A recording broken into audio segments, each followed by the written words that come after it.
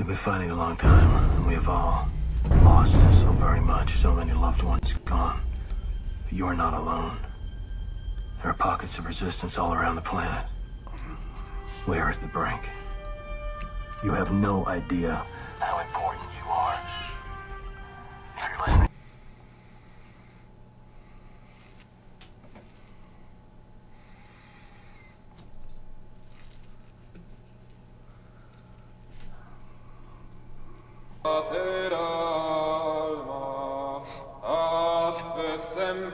Everybody, Steve with Sense Fidelity, coming back with our first guest of the podcast, to the history of the podcast, our friend Jonathan Arrington. And Jonathan, welcome back. He just had a baby last night. Now he didn't have one. His wife had one. He was assisting. He got the assist for this. But first, congratulations and welcome back, bud. Thank you. Always great to hang out with a friend from South Carolina. Yes. The South will rise again in a different way. That's right. So Jonathan is what you get? You're working on the doctorate, or you got the master's in patristics? So I did all the doctoral studies at the Patristicum, or the Augustinianum school for study there, patristics in Rome. So the patristics for him is like throwing a 2-0 fastball right down the middle, and that you like a meatball.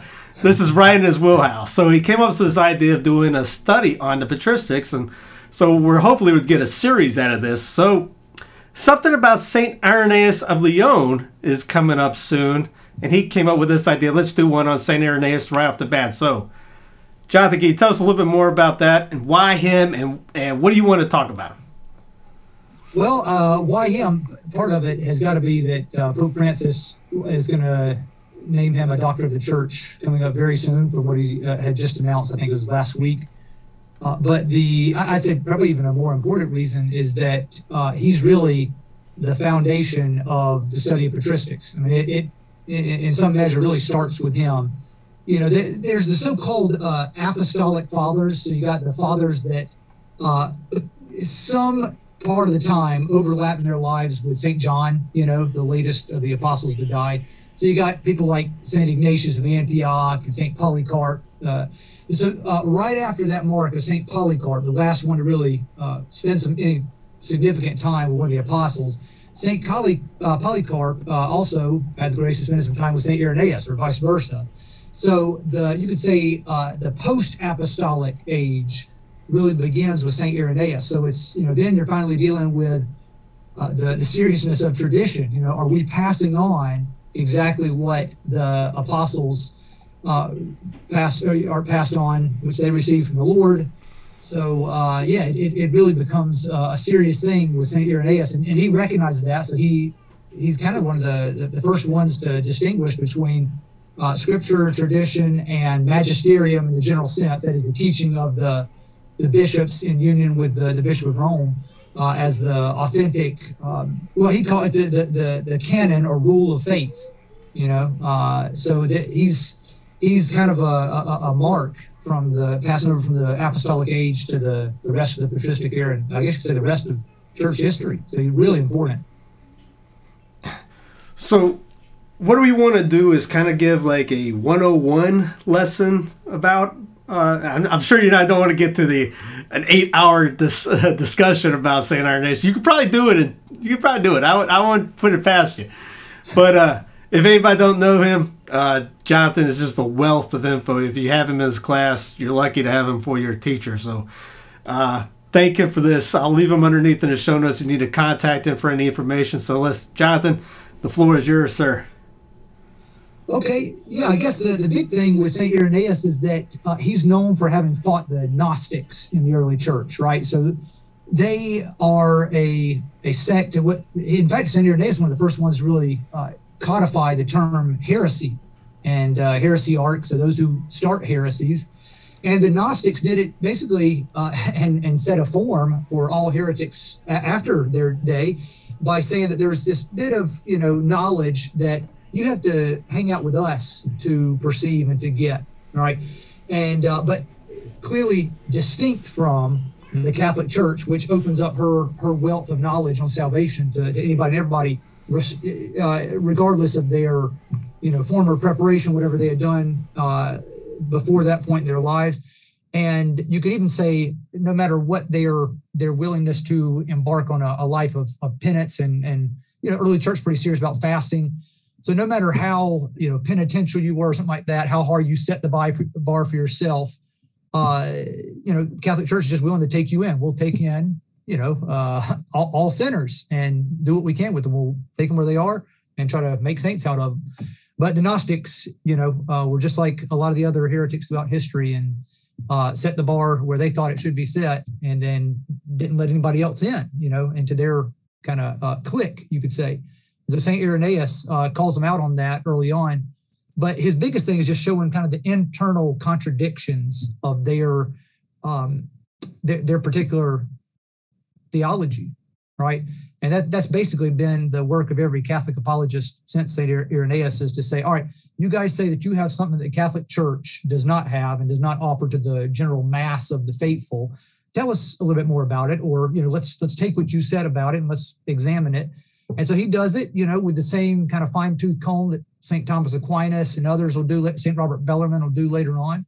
And he finds the internal contradictions. You could say kind of the cognitive dissonance, between what they're even saying and doing, and that's his big thing. And it's kind of providential too that Pope Francis would want to name him a doctor of the church, because St. Irenaeus kind of got a bad rap over the last, maybe 40, 50 years, because not too long ago, the Gospel of Thomas, the fullest version we have of it, pretty much a complete version, Gospel of Thomas, and a few other Gnostic texts were found, buried somewhere up in northern Egypt. And a lot of religious scholars, especially like the Ivy League religious scholars, quote unquote, wanted to make a big deal out of it and say that these people had been maligned before, and we weren't giving them a chance. But come to find out, St. Irenaeus, like St. Thomas Aquinas, he laid out their arguments better than they did, it seems like, and was, you could say he was charitable with them about what they were saying and trying to give them some benefits of the doubt. But he just pointed out something that's been the case with almost every single heretical group too, is that they 9 times out of 10, they end up setting this really high bar in regard to continency and sexual relationships. And 99 times out of 100, maybe even, they end up not only not following up with what they demand of others, especially their higher ups, but not going along with the 10 commandments, just in general, like 6th and the 9th commandments. So he brought that up, but you could count on the authoritative religious scholars at the Ivy League schools to not take too kindly to that. So they didn't. There's this, there's a famous female scholar, kind of feminist theologian, I think is what she probably called herself, who just, going into St. Irenaeus like there's no tomorrow, and saying that he was just too hard on the Gnostics, so on and so forth, and just basically used him as a punching bag, of sorts. But turns out most people kind of after the fact, after this attack on St. Irenaeus, they start reading through these documents at Nag Hammadi is what it's called, Nag Hammadi up in northern Egypt. They start looking through the stuff and think, what? It seems like St. Irenaeus did kind of, he gave him a fair shot, and this Dr. Pagels from Harvard or Princeton, she either went to Harvard and taught at Princeton or vice versa, that she was actually, took aim at St. Irenaeus without reason. So that's kind of the backdrop, is that St. Irenaeus has had some folks coming after him hard and heavy ever since the discovery of the Nag Hammadi Gnostic documents up in northern Egypt. And nevertheless, people are coming to see that he was pretty faithful about passing on what they had said, and has stood the test of time in that regard. But the biggest thing is that he gives us the first cohesive theology of so many things. Everybody's heard of the comparison between our Lord as the new Adam, right? Our Lady as the new Eve. That's St. Irenaeus, right? So, besides just the whole scripture tradition and then magisterium or teaching of the success of the apostles as the proximate, or immediate, and then remote rules of faith, as they're called, you got him giving us the first sense of like how to make sense out of the Old Testament together with the New, right? It's this idea of the New Testament being, you could say, buried in the Old, right? And that the Old Testament is just revealed in the New. Right? This is all St. Irenaeus. He says it, pretty quickly and in simpler form, maybe than some later authors would, but a lot of these later authors admit, I got this from St. Irenaeus, in his Adversus Heresies. So that's kind of the main part of why he's so important. Wasn't he one of the first ones to write the popes in order? So that's right. He did start talking about the different popes, what they had done, stuff like that. And a lot of what we have from his interactions with the popes and his listing of the popes comes to us kind of indirectly because it comes through Eusebius of Caesarea. But yeah, you're right. He's the one that talks about the lineage of the popes. And in fact, that's a good point because Eusebius, his ecclesiastical history, he talks about how, St. Irenaeus got to be named bishop of Lyon, basically modern day Lyon, by taking a letter to the Pope. You might be thinking, like, why does somebody travel all the way from ancient Gaul? It's not an easy trip. So why is he sent there still as a priest to go kind of present papers to the Bishop of Rome? Well, because the Bishop of Rome had a central role in the governance of the entire church. And so that's why then some years after he's named bishop there in Lyon by the then Pope, he's going to write to Pope Victor and talk about kind of a big liturgical controversy of his day. Basically, folks kind of celebrating Easter on different days. It's called the Quartodeciman controversy, or basically whether or not to celebrate Easter always on the 14th day of Nisan, not the car, but the Hebrew month. And but he's writing to the Pope about it, and saying, I beg you to go easy on them, to just settle this in a way that there's peace and that nobody's booted out too quickly from the communion with the Catholic Church. So St. Irenaeus made it clear, the Pope of Rome, the Bishop of Rome, has the ability to say whether or not somebody's in communion with the Catholic Church. It's just huge. It's so much that we count on as just givens in Catholic theology. It's all there in St. Irenaeus, and without him, this stuff would be on more tenuous ground. The historical revisionism, people would just be all over it and second guessing stuff. But thanks to St. Irenaeus's works, it's there in black and white, literally, and there's not much you can do to get away from it. Was there, you say went after the Gnostics, was there a different flavor of Gnosticism than his time versus, say, like St. John the Apostle? And what made him go after them like he did? That's a real good question. So, and that's one of the things that these modern day Ivy League scholars like to contest. They like to say that you got these folks, especially after the time of St. Paul, they want to say, and after the time of St. John the Apostle, who made up a lot of stuff about the Gnostics, which is not true. And incredibly, some of them these are really intelligent people, or at least you could say intellectually gifted, who've written about this. Their stuff was seen for kind of the forced argument that it was.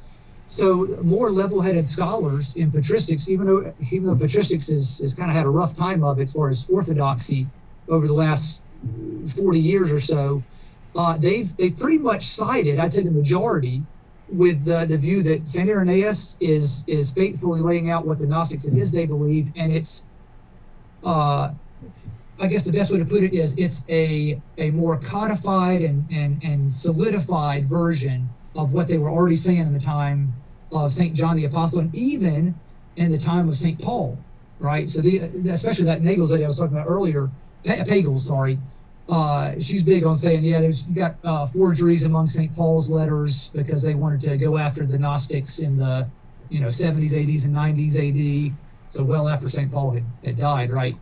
But incredibly, because there's not a lot of encouraging news sometimes out of the orthodoxy of the patristic scholars of our day, but that's one of them, I think, is that they just said, yeah, we'd like to believe you, basically, but yeah, it seems like St. Irenaeus is being pretty faithful here, just in giving him a fair shot, comparing what was discovered there in Upper Egypt, Nag Hammadi, and what he wrote. Well, he seems to be pretty much on the ball here, and especially with the main point that the Gnostics were pretending to have a knowledge that you could only get through them and only through their certain ascetical practices, right?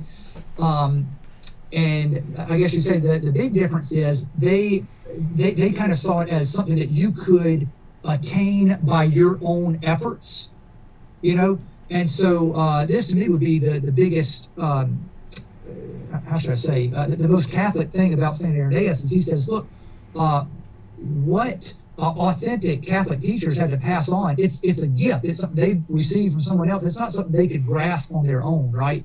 It's not something, well, if I fast enough, or if I do this, or if I do that, if I check off all these boxes, then God's going to automatically give me this sort of higher level of knowledge. No, it's just, it's a gift. And then revelation that was given to certain the apostles, a gift to them, and they were humble enough to recognize it, receive it, and then pass it on.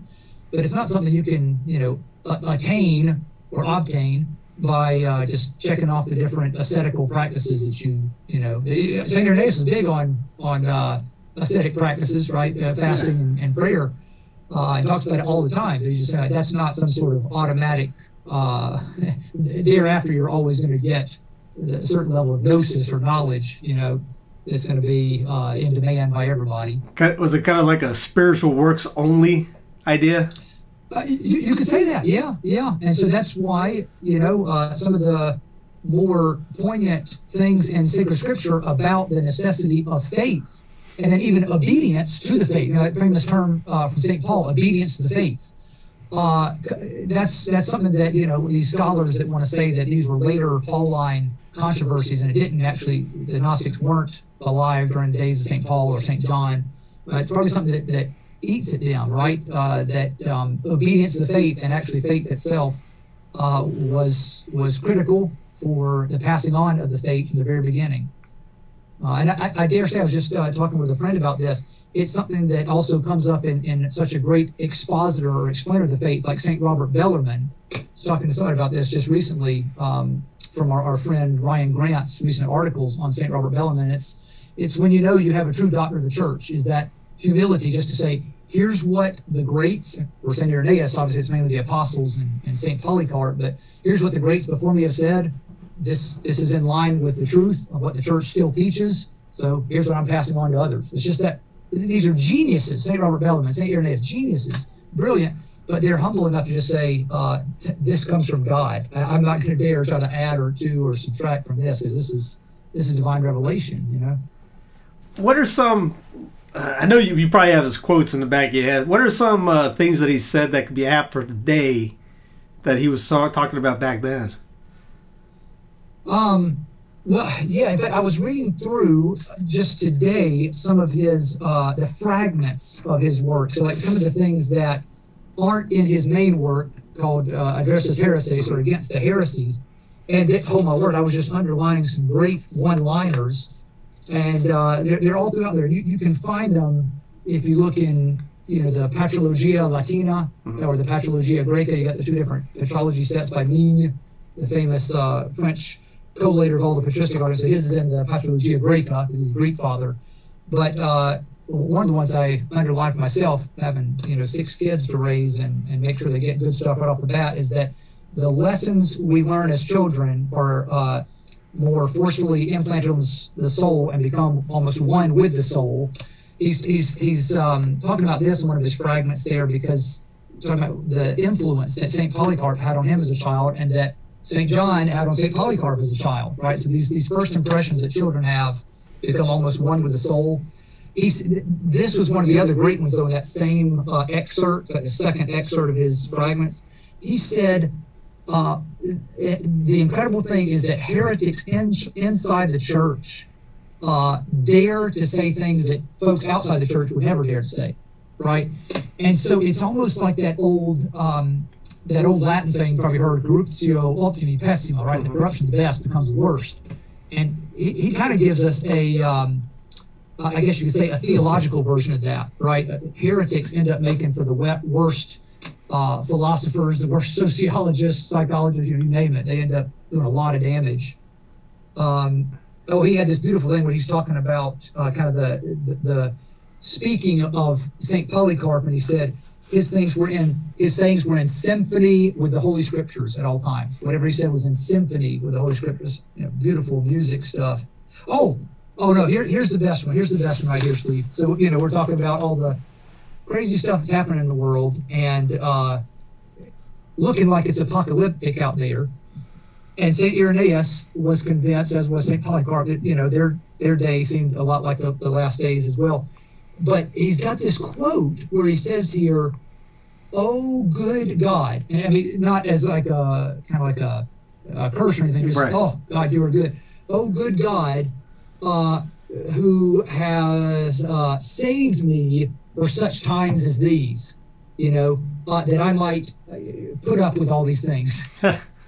I mean, he saw it as a way, he talks about it a little bit later on, as a way of uniting himself with Christ's cross, right? It's like, do I want to get out of carrying the cross? I mean, that would make me not an authentic Christian, right? So basically, thank you, God, for saving me for such difficult times. I could deal with something, even in a minuscule manner, akin to what you dealt with.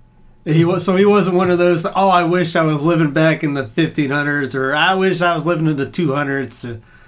I'm glad I'm living in the here and now. Oh no, he's thanking God for the ability to, the grace, you could say, to be fighting in a rough time. And when right after Marcus Aurelius was there, who might have been a relatively well-known philosopher, but hated the Catholics and persecuted them mercilessly. He's living in those days and thanking God for it.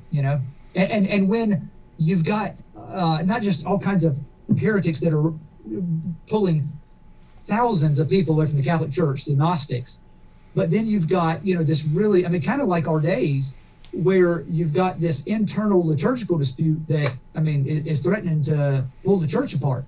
I mean, it was coming to a head there where it was looking like there was going to be this huge split, and that lots of folks who were from his native place, more kind of Greek-speaking areas, Smyrna, that they were just going to be kind of cut off from the Catholic communion by the Pope, because some matters liturgical have to be a matter of discipline as well. But he steps in the breach. He intercedes and says, "Please, Pope, can we salvage this so that peace is preserved, and that the word he used actually, communion, is preserved." Right. So, are you trying to tell me that there was time before our time that it wasn't all sunshine and lollipops in the church? Oh man. I mean, there might have been a few moments of sunshine, like looking back on the days when he got to hear St. Polycarp speak, but he was in a perpetual battle all his life for the souls that were already in the church, to try to preserve them in the faith and to try to win souls back to the church that had left the church, and then to evangelize. He was known in his day as a missionary bishop, so. Yeah, I mean, you could say France has always had this good string of missionary bishops, and he might have been, really authentically the first. Why were these Gnostics so good at pulling us out? I mean, the way St. Irenaeus puts it, it's kind of like St. Thomas's argument for the danger of the vice of curiosity, right? So it's like, if you're not content with the things the church makes clear to everyone, and just says, here's our catechesis, here's our doctrine, here's our dogma, come learn it, come sit at the feet of the church and learn it, soak it up, take the time and the effort to study it, to pray over it, to meditate on it. Then there's this sense in which curiosity did just kill the cat, but it ends up like killing the soul, right? And so you're looking for something extra, something more that is not what the church has already said. And if you go looking for it in all the wrong places, which is what a lot of these early followers of the Gnostics did, then it becomes I guess you'd say it's two different things. The Gnostics knew how to play on our natural propensity after original sin to be curious about things that we don't know about. Curiosity to know both good and evil. Mm-hmm. And I guess you said the other thing was kind of being part of the special group, right? The elect, but elect in a sense, not like the church used it. That somehow if you were in that group, you wouldn't have to go through what all the hoi polloi, all the other many Catholics put up with. And so part of that might have just been both curiosity and I guess you say humility was the other thing, humility versus pride. I mean, St. Irenaeus says in several different places, even in his more fragmented works and his versus heresies, that it basically all of human salvation history is a matter of the interplay between pride and humility, right? Are you going to accept the path that God has clearly shown you here for your life, or are you going to act like you know better than God and trot down your own path? I remember hearing Augustine line of heretics are zealous while Catholics are lazy. Does Irenaeus talk about the laity in general in that time, how their mindsets were to be easily fished out, basically?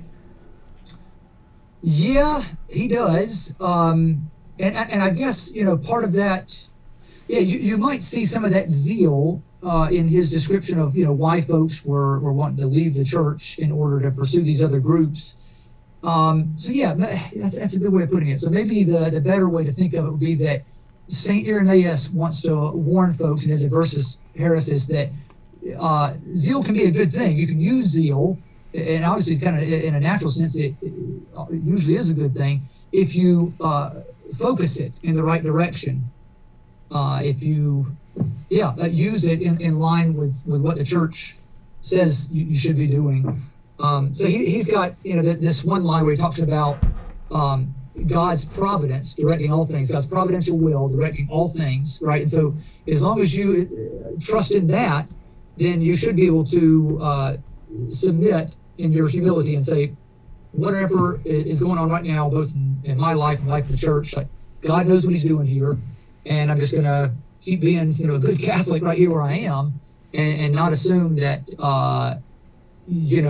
just because I'm going through a difficult spot or the church is going through a difficult spot, then, the church must have fallen away from the truth, or I must have fallen away from the truth. No, it might actually be the opposite, right? That you're doing good stuff, and that's why Satan's coming after you so hard, right? I don't know. Did I? Yeah. I was just thinking, what are some topics in versus heresies that he covers? Well, I'd say the number one thing is he wants to show, well, there might be a few number ones, but one of the things is to show the cohesiveness between the Old and the New Testament, because, you still don't have, to a certain extent, an authoritative list of all the books of the Bible, right? He's going to quote from some of the books, obviously, that Catholics and Orthodox have kept, the Protestants kicked out. But his big thing is also to show that there's a cohesiveness to both testaments together as part of, as he calls it over and over again, just the writings, right? The scriptures, the things the church reads authoritatively as what actually happened throughout salvation history.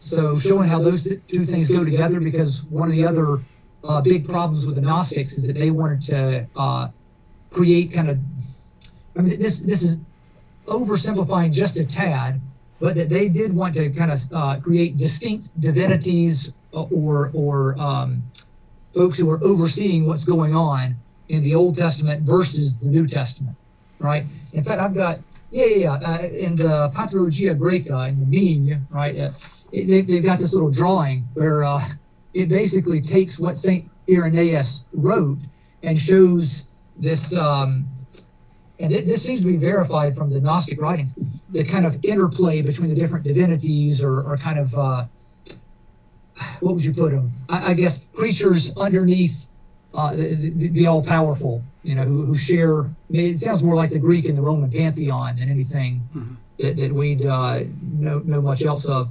But just showing how that's ridiculous. There tend to be too many fighting forces, and who's going to come out on top? The one that's most powerful. Why is the one that was most powerful in the Old Testament not the same one that's most powerful in the New Testament?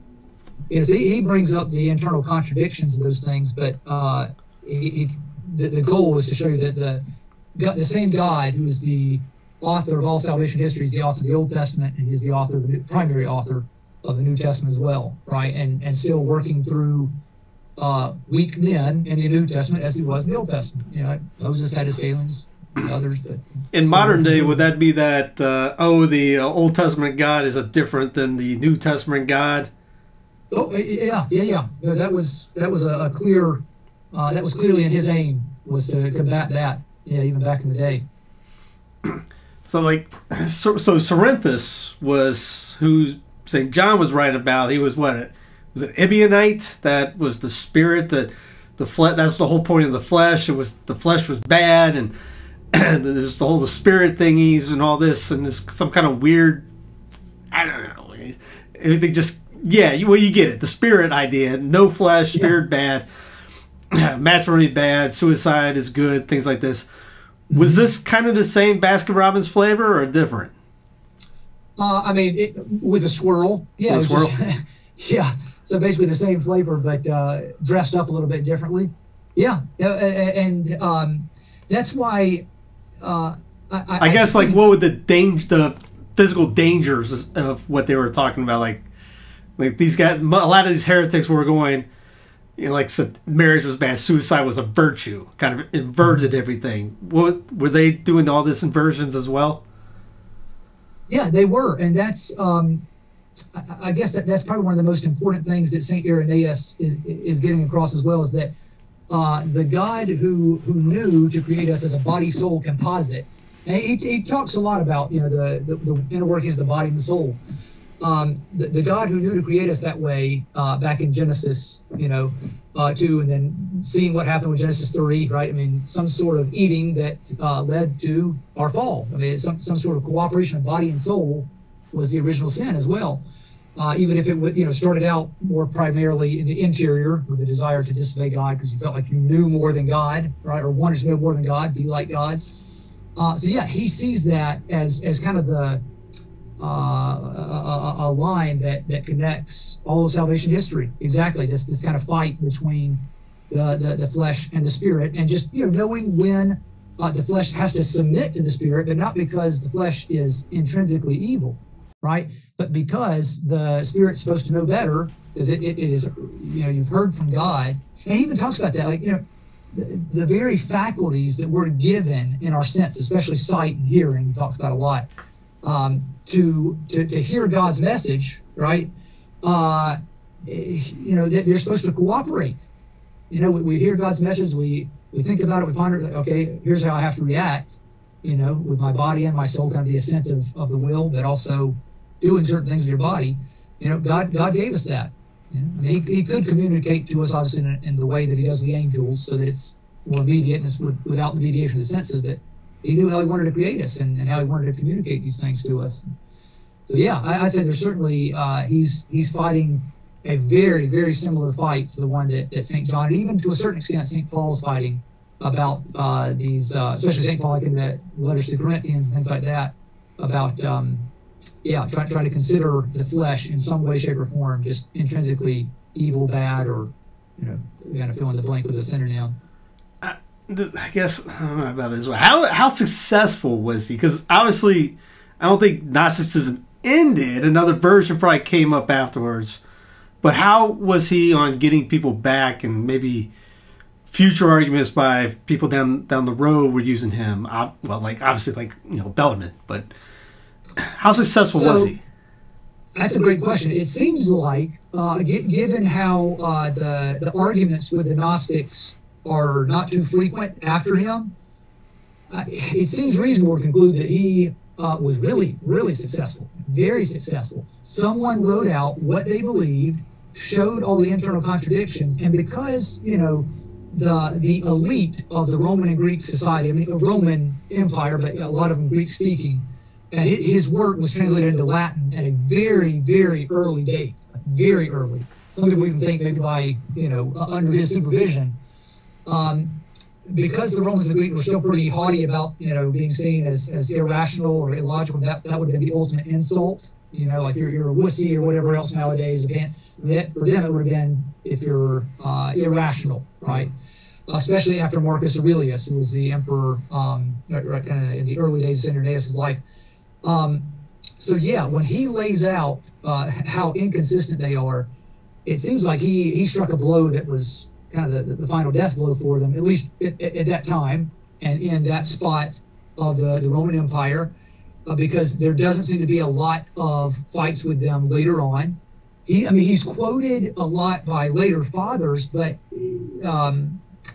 like Tertullian, even, who's not exactly a father, but pretty important early church writer, quotes him a fair bit. Started out really good. Yeah, exactly, and that same kind of anti-Catholic war on the flesh is what ends up driving him out of the church. But so it seems like he was pretty effective because the fight was elsewhere for the most part after he wrote this work, and after it got out there. You mentioned the one website, and obviously Versus Heresies. Are there any other books or websites to go to learn more about him? So I know, I checked on this at some point. I know LibriVox has the Versus Heresies in English, read out loud. So I think you can go through almost all of it, like listening to it even as a free audiobook. There was, let me see here. I would look on New Advent, because I know that they were the same website that has the Summa translated in English and the Old Catholic Encyclopedia. They had some of his fragments translated into English, which are some really, really interesting and short, but it's interesting to hear what he had to say. And his demonstration of the faith as well, which is kind of an early apologetics book.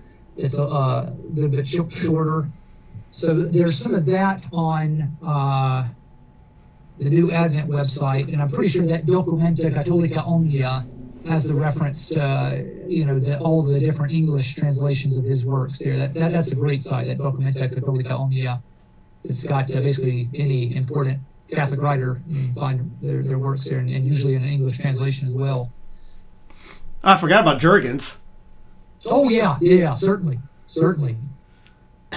What would you like to leave people with regarding Saint Irenaeus? Again, we've already gone to why he's important, etc., and the Pope about to make him a doctor of the church. But if you were to tell him, say, you need to study him because of X, Y, Z, and learn more about him, what would you like in 40,000 words or less? Here's what I'd say. So, clearly he was really intelligent. He had studied a lot.